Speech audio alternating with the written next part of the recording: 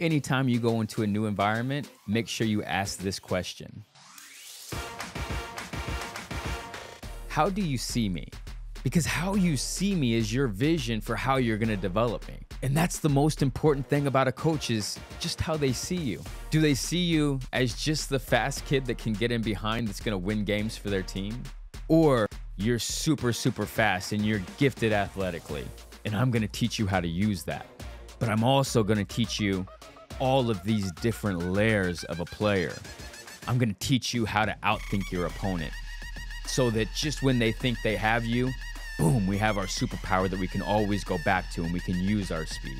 And whenever you have a coach that can see with great detail who you can be 3 years, 4 years down the road, and you can see that progress each year, that's the coach that you want with your kid, or that's the coach that you want with you as a player.